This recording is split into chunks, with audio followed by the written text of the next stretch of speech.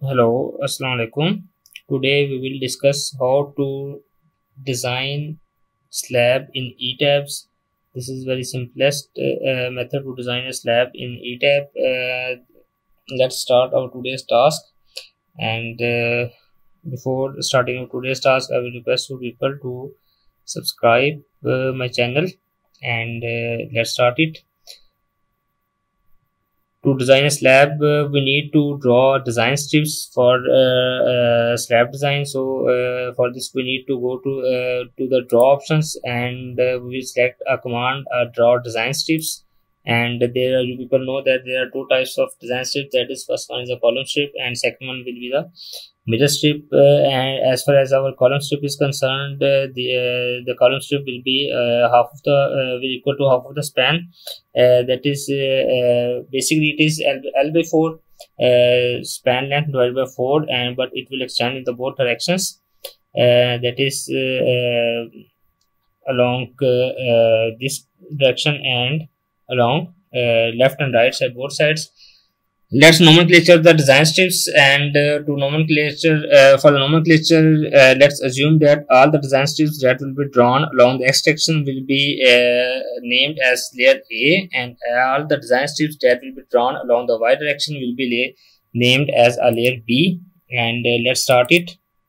The total length of our cliff span is 24 feet, and we will divide it by 4. That will be L by 4, that is equal to 6 feet, and that is equal to 72 inches. To draw design strips for column strip, we need to put the 72 inches for each side along the left side and along the right side as well. Along left side mean it the design strip will be drawn 72 inches along left and 72 inches along the right direction. Let's start it over here, and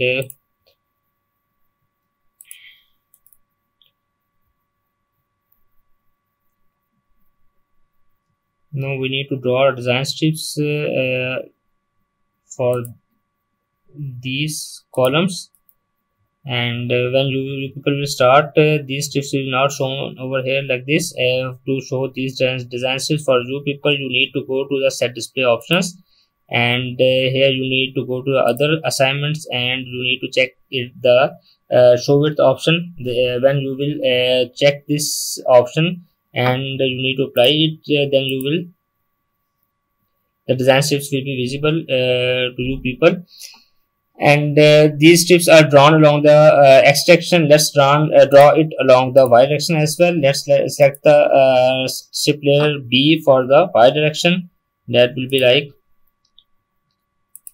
this, and just click on both opposite columns, and right click to cancel the activated command.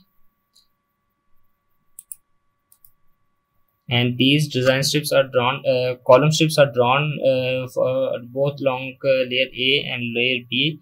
That is, layer A is for x direction and layer B is for y direction. Now we need to draw our design strips for these columns, and for side columns, for edge columns. For this we need to put the value 0 over here for right direction, and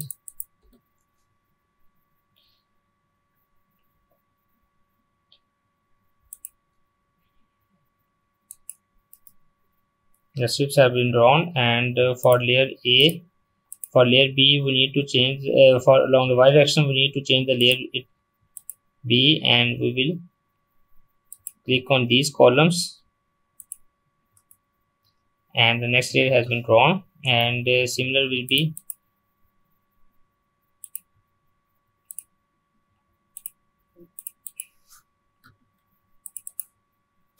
now we need to put the 72 inches for right side to draw design strips for these side columns. And this is the column strip, and now we need to click on these columns to draw design strips over here.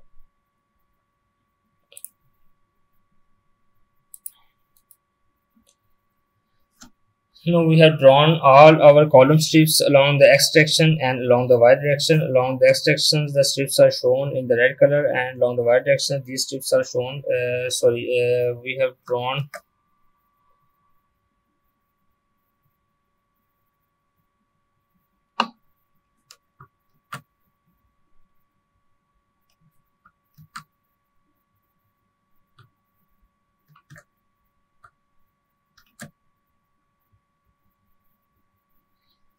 Uh, we need to draw this design strips along this direction. For this, we need to select this design strip, and we will delete this design strips.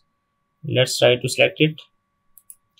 And for this, you cannot select the design strips. The easiest way is to turn off all the beams for this and apply it to all windows.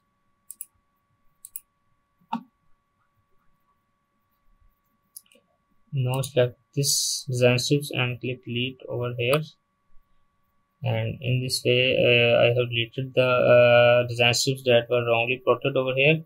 And let's show the beams again and click OK over here, and we need to apply it to all the windows. And again beams are shown over here, and now we need to again go to a draw option and draw design strips. And for this we need to select a layer B, and that will be a column strip, and that will be along the right direction. It will be 72 inches, so we can easily plot our design strips for this column. And you can see that all the design strips have been drawn along the x direction and along the y direction as well. And now we need to draw a middle strip that will be started over here, and we are unable to locate the center point of this panel. For to turn the option, we need to go to a draw option, and here will be the snap options, that is over here. And we need to check this option and line ends and midpoints as well. And let's apply it over here. Click OK. Now you can see that the midpoints are shown over here. And before this, we need to select the middle strip over here, and we need to put the 72 inches 6 feet for middle strip. That is, we'll start over here and the other opposite corner, and the strip has been drawn, and similar will be done for other middle strip.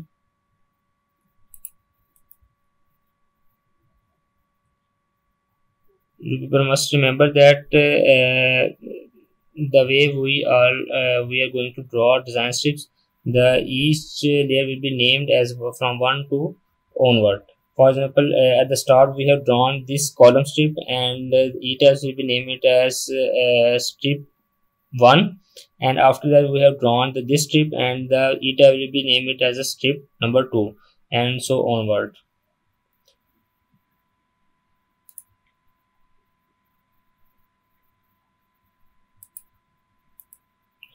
We have drawn all the middle strips for layer B along the y direction, and now we need to select change the layer so that we will be able to draw middle strips along the x direction as well. And when I move the cursor along this panel, automatically the middle point have been shown over here.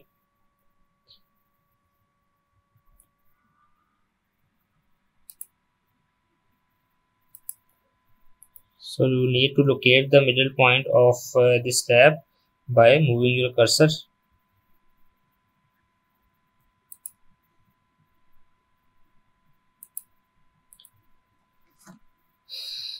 This is the toughest task to design a slab. For ETABS, we have completed our this task, that we have drawn all the strips for our whole slab. And now we need to cancel the command, so press escape to cancel the command.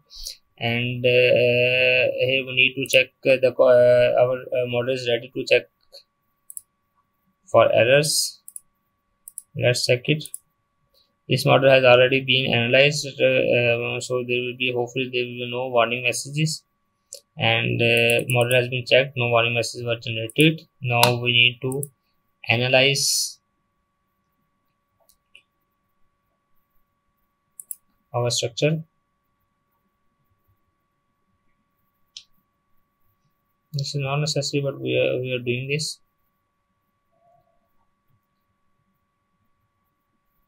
To check any types out of warning messages. Our structure has analyzed, and now we need to design our slab as well. For this, we need to go to the complete slab design, and we can view or revise preferences. We can revise the preferences. These preferences are selected as per ACA 31819, so we don't need to revise it, and click OK over here. And if we need to modify it, we can modify it for our specific type of slab, or for any type of task.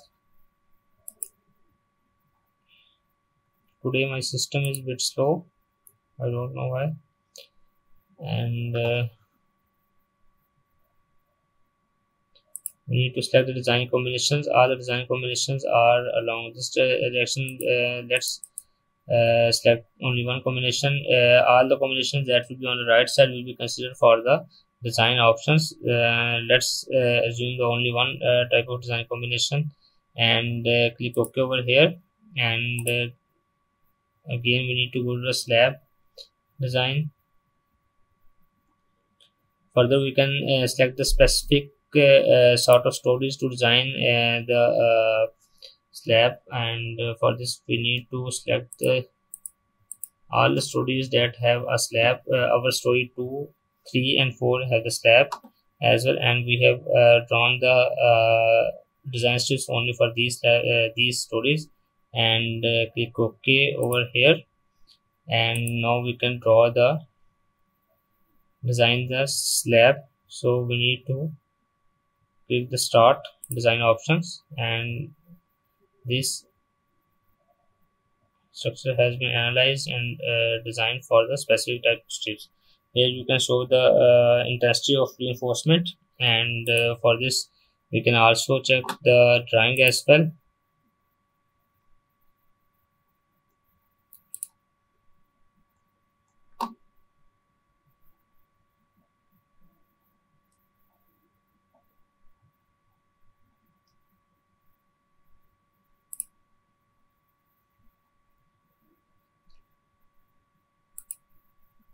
This is for number of bars or type of any type of, that is, we can show the show rebar intensity, area per unit width, and show rebar show total rebar area for the specific type of strips. Let's select the second one, and in this way it is shown the total reinforcement intensity. We can also detail it as going to the design options and rebar for detailing options, and select the rebar selection rules.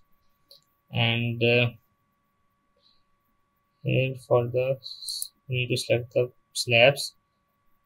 Smallest bar size will be number 3, and the largest bar size will be number, let's select it as number 6. And these are all the options that we can modify for our own convenience. And the maximum spacing of bars will be 18 inches, and smallest rebar length will be 36 inches. Here we need to we can modify it as per our convenience.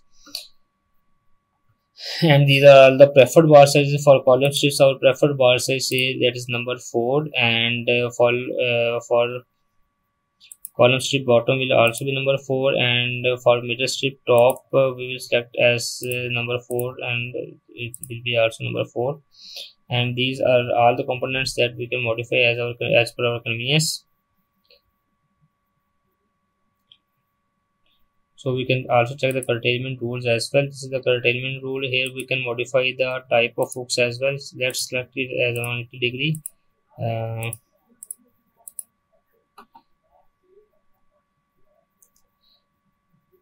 Curtailment based on the clear span or the center to center span as well. Let's select it as a clear span.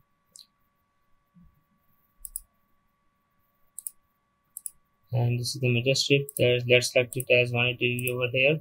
It's up to you. You can modify it as per your convenience. I'm just trying to show you the options, and these options are for the drop panels as well. We haven't defined any type of drop panels over here, so we don't need to select these options as well. Click OK over here, and click OK over here.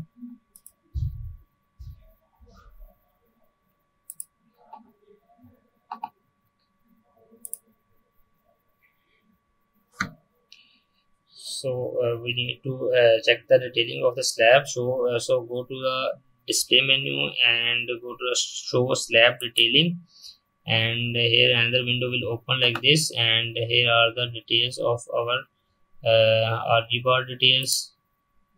We can collapse it as rebars along the strips along the layer A. These are all the strips along layer A, that is strip 1 to 1, 2, 5, 7, 12, 13 and 14. These are all the strips that we have drawn as per our convenience, and this is along the support. And we can also check the slab views as well. Let's check the slab view as well. Let's check the 3D view of our reinforcement. This is the 3D view of our reinforcement, and we can also check the plan view as well. This is the whole plan view of our slab. That is, this one is the slab plan for top bars, and this is for bottom bars, plan for top and bottom bars both, and plan view for but these are different options that can be viewed in our detailing options. That's all about our today's task.